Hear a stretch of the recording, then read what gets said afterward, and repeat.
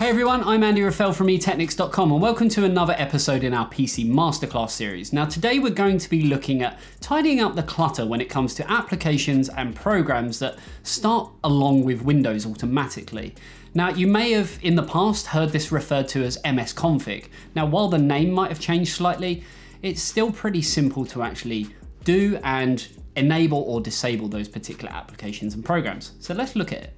Many of the applications that you install on your PC, as well as the under the hood services that support them, are started automatically when you turn on your computer and load up Windows. In many cases, this is a good thing. Obviously, there are many essential services that you want up and running when you start your computer. Hardware controllers or antivirus software, for example. However, you will also find that many applications are automatically flagged to run on startup when they don't really need to be. Something like Spotify or Steam doesn't strictly need to open to run in the background every time you start Windows. You can open it with a single click as and when you need it. Having more programs than you actually need all boot up and run every time you start your computer is an unnecessary drain on your memory and other resources. And for this reason, it's recommended that from time to time you prune the startup list down to only the essentials. If you are a hardcore gamer and you specifically only use your computer for gaming, then you may want to leave something like Steam to start up with Windows because, well, you're only turning your computer on to play games.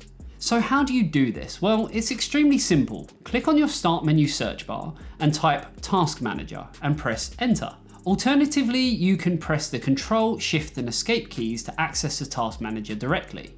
You can also simply right-click on the Start menu and go to Task Manager. There's various different ways of getting to this step. In the Task Manager, simply navigate to the Startup tab to see what starts up with Windows. Right-clicking on anything in the list gives you options to enable or disable this functionality, and the startup impact of each thing is shown for reference as well. So there you go, a nice, simple, easy to follow tutorial and something that could potentially speed up your computer startup time. Especially if you're using older hardware, you may find that obviously not having the likes of an SSD or solid state drive is just hindering that performance and it feels like it takes an absolute age just to get into Windows. Maybe tinker around in here and sort of see what performance results you can get. It's always worth just timing it, making some changes, timing it again.